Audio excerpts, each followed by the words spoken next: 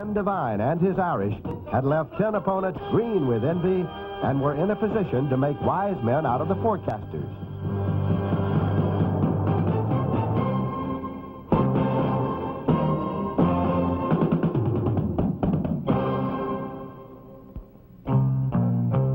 A late change in the schedule gave the Irish a crucial test at the outset. They had to face defending national champion Pittsburgh. And even without Heisman Trophy winner Tony Dorsett, the Panthers proved to be a superb team in 1977. Despite outstanding effort by the Notre Dame defense, Pitt jumped off to an early 9-0 lead. But quarterback Rusty Lish started the Irish on the move. Chris Haynes made this reception one of 10 Lish completed in 18 attempts. Lish then connected with two-time All-America Ken McAfee for the first of the season, one which brought the Irish within 3 points. It was then up to the defense to contain the Panthers, and that they did. Over the final 3 quarters, Notre Dame limited the explosive Pitt offense to a mere 29 yards. Ross Browner, college football's most decorated lineman, batted away this lateral and made the crucial recovery.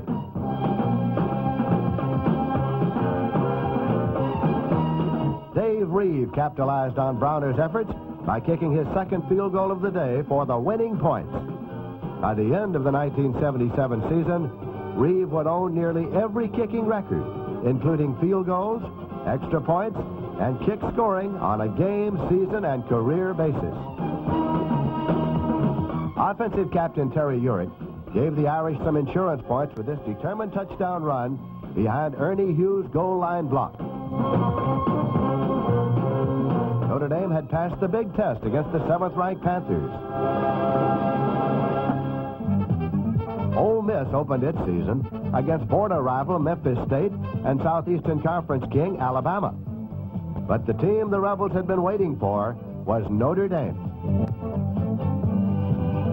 Bob Golick was an outstanding player for Notre Dame on this disappointing day in Mississippi, as the Fighting Irish's hopes for an undefeated season were scotched. This was the beginning of an All-American season for the middle linebacker, one in which he would make 146 tackles to set a Notre Dame record.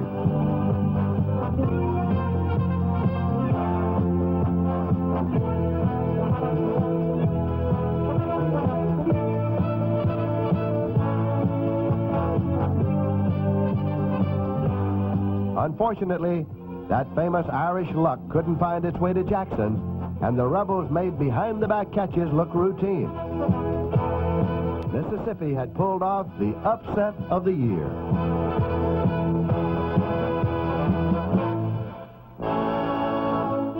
If the Irish were to bounce back, they would have to do it on the road, this time against intra-state rival Purdue. Freshman quarterback Mark Herman was the talk of the Midwest, and he showed why in the first half. Herman connected on this 37-yard scoring play to Ray Smith and enough others to give the Boilermakers 24 first-half points.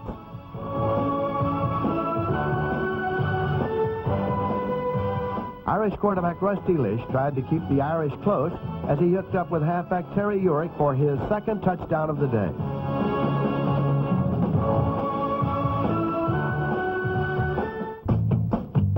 Herman made the mistake of throwing in the direction of Luther Bradley, who has made a habit of shutting down Boilermaker threats. His fourth-quarter interception return gave the Irish life. Dan Devine then made a call to his bullpen for the best reliever in college football, Miracle Man Joe Montana. Montana, in turn, looked for Ken McAfee, the man he has learned to count on in clutch situations. You know, when you see a big target like that, and you know if you throw the ball anywhere near him, he's going to come down with it. He's just got super hands and he runs super pattern. He's as big as the library. You can't miss him. Just as he had done in 1975 against North Carolina and the Air Force, Montana guided the Irish back from an almost certain defeat.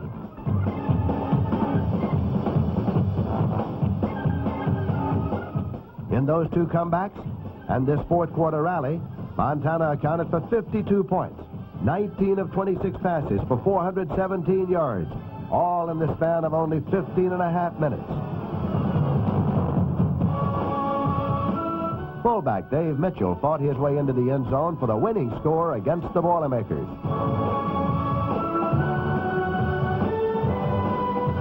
Montana was named UPI Back of the Week for his achievements. And though it was he who had inspired the Irish offense and turned the season around, he credited his teammates for the comeback. They responded very well.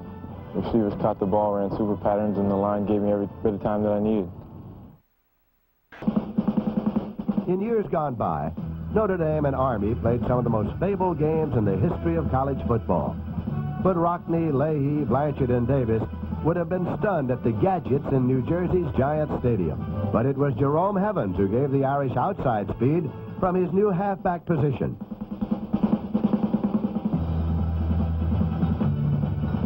Running out of the I formation for the first time, Evans broke the single-game rushing mark of 186 yards set by Emil Six-Yard Sitko in 1948.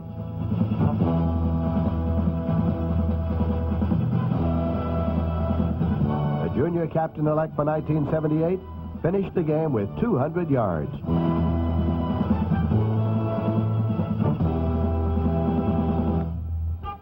The unexpected is commonplace in the colorful Notre Dame Southern Cal series, and Dan Devine might well be remembered for masterminding the cagiest plot of them all. While the Irish were warming up in their traditional blue and gold, Devine secretly had a new green jersey placed in each of the players' lockers. The move turned out to be a Trojan horse for the Irish, who always seemed to be charged up for USC, as Ken McAfee explains. The Southern Cal Notre Dame rivalry throughout the years has just been an unbelievable football game. I think it's up on top of all the rivalries in the country. And, you know, of course, year in and year out, it's a hard-hitting contest. It's just a great football game. The Green Machine sacked quarterback Rob Hurdle. Deflected his passes. And caused turnovers as the Trojans saw the green jerseys from close range all day.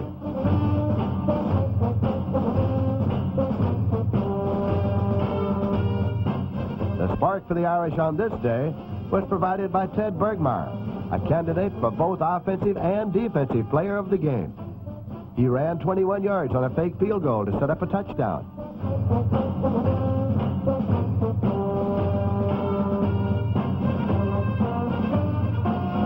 Intercepted a sure Rob Hurdle to Randy Simron touchdown pass. And Cooley turned a bad snap on an extra point try into 2 points by scrambling and then passing to flanker Tom Doman, who made the most talked about catch of the day.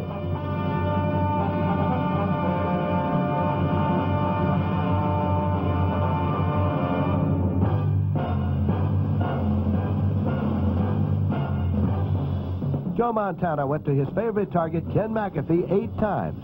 This one good for a 12-yard touchdown.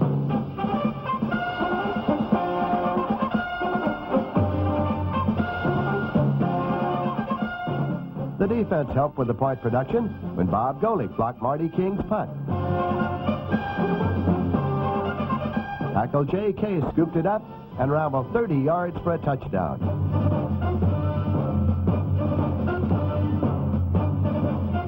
The Irish savored their first win over the Trojans since 1973, the same year they won the national championship.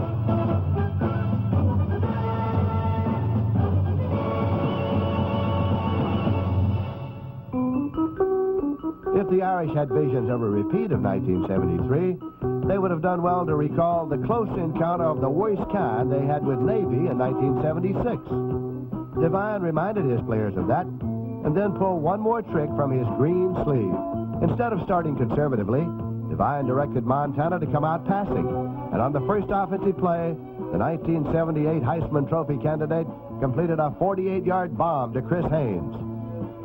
Navy kept the Irish out of the end zone, but 2 series later, Jerome Evans followed the blocking of center Dave Huffman and tackled Tim Foley for a 49-yard touchdown run.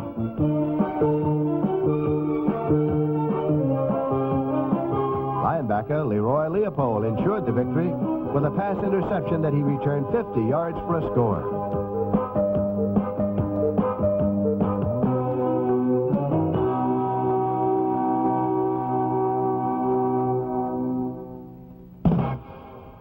The Green Machine was rolling along now and appeared ready to avenge last season's upset loss to Pepper Rogers' Georgia Tech Yellow Jackets. Joe Montana was set to lead the Irish to their most productive day yet. He threw to Captain Steve Orsini, who took the ball to the Tech 1. Montana scored from there.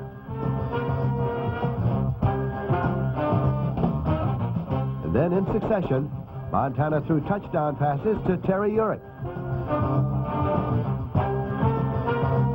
to Chris Haynes, and this one to Dave Waymer, which netted 68 yards, thanks to some of the fanciest footwork of the 1977 season.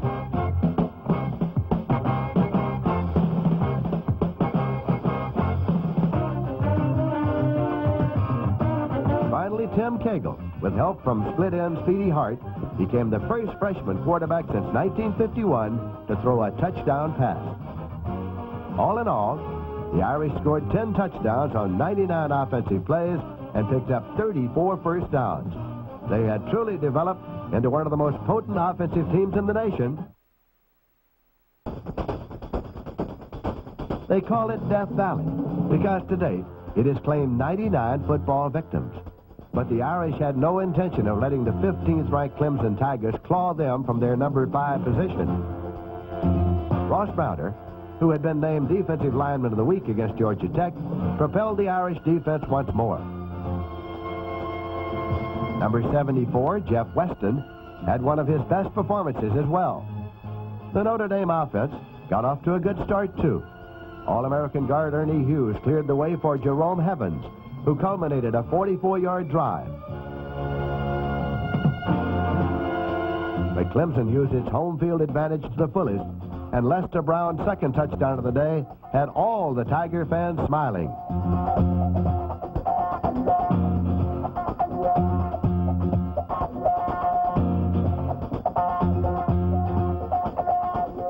Down by 10 points late in the third quarter, Vegas Ferguson got Notre Dame into excellent position with a 30-yard rush. However, an offsides penalty nullified that game. 2 more penalties left the Irish with a 2nd and 31 situation. Montana's 27-yard pass complete to Ken McAfee helped. Another 16-yard toss to McAfee to close the third quarter put Montana in position to score from 2 yards out. With the penalties, the drive actually covered 119 yards. But the Irish had to get the ball back, and Leroy Leopold and Bob Golick obliged as they forced a fumble. Mike Calhoun recovered at midfield. Montana had been saving a screen pass for just such an occasion, and Vegas Ferguson carried it 36 yards downfield.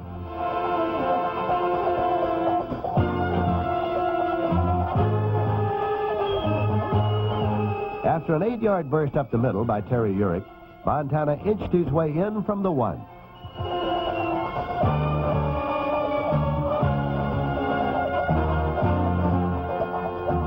The Irish had met the Death Valley Challenge and lived to tell about it.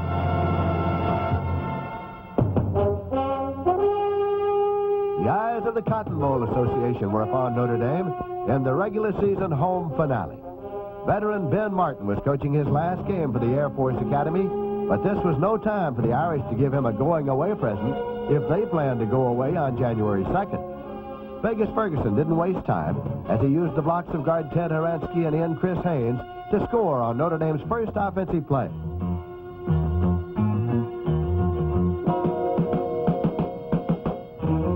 Montana then threw a screen pass to Heavens, and he turned it into a 25-yard pickup.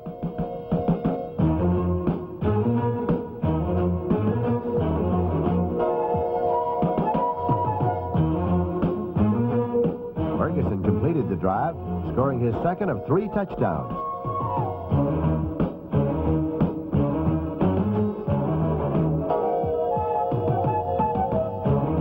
Just before the half ended, Montana threw to Haynes for a 33-yard touchdown. Playing only in the first half, Montana completed 11 of 15 passes for 172 yards. Senior flanker Steve Schmidt scored the first touchdown of his career to wrap up a 49-0 Notre Dame victory. The sunny climb of Florida lay ahead.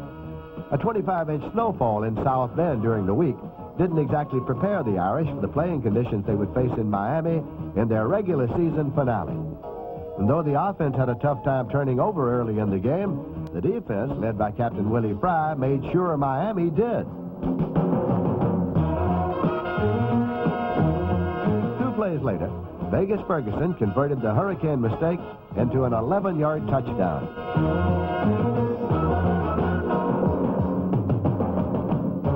Fry put the heat on again, enabling Leroy Leopold to pick off this pass for the 3rd interception touchdown of his young career, a Notre Dame record. Montana rallied the Irish for one more touchdown before the half, this one a 23-yard strike to Ferguson.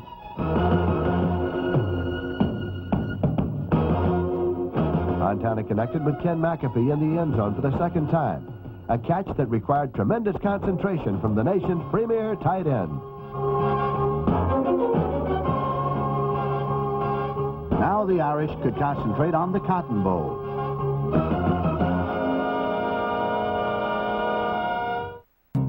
Notre Dame would have the toughest challenge of all bowl participants, the top-ranked Texas Longhorns.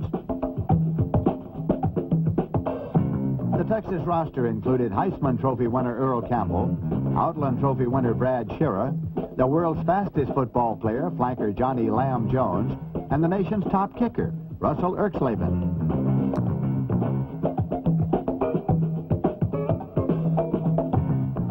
The Irish hope to end a 12-game Longhorn winning streak and move up to the #1 spot in the polls.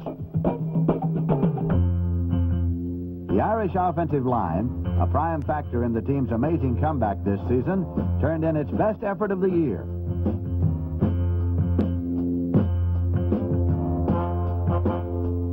The most talked about matchup was between Notre Dame All-American guard Ernie Hughes, number 65, and Outland winner Brad Shearer, number 77.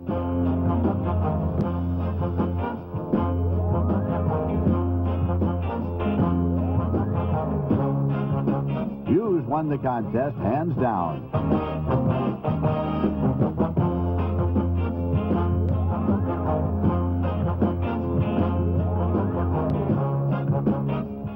But number 66, left guard Ted Horansky, also deserves credit. As does number 56, All-America center candidate Dave Huffman. And number 73, left tackle Tim Foley.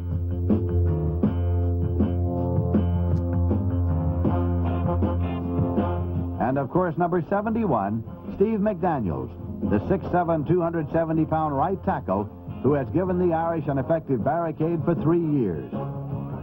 Terry Urick turned the blocks of these players into Notre Dame's first touchdown at the start of the 2nd quarter.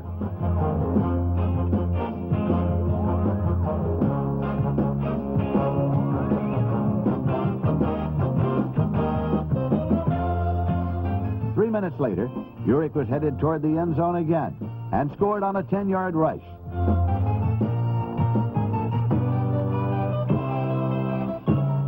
Joe Montana put the aerial attack to work, and Vegas Ferguson made the catch of the day. The Irish were up 24-3. But the Longhorns were explosive enough to come back from any deficit. They scored on a 6-play, 68-yard drive in a mere 20 seconds. Heading into the locker room at the half, they appeared to have regained the momentum. The Irish reasserted themselves in the 3rd period, holding the ball for 5 minutes. Jerome Evans did his part, and he gained 100 yards for the day. The Notre Dame defense let the Longhorns know that they were still around in the 2nd half as linebacker Steve Heimkreider picked off this pass.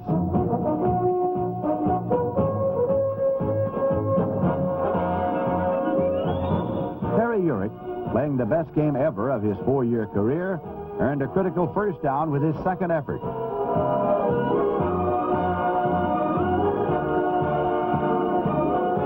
Vegas Ferguson scored on a 3-yard rush, a touchdown which virtually clinched the Irish victory.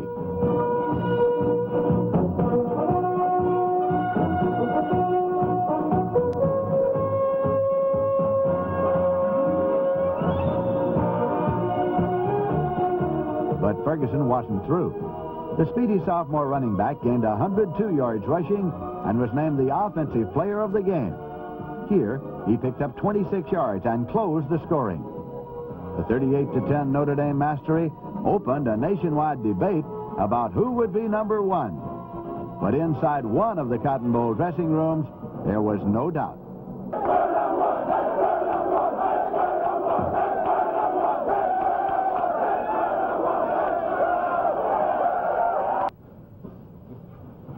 I'm not going to say there's any possibility that we won't be voted number one because we're the best football team in the United States.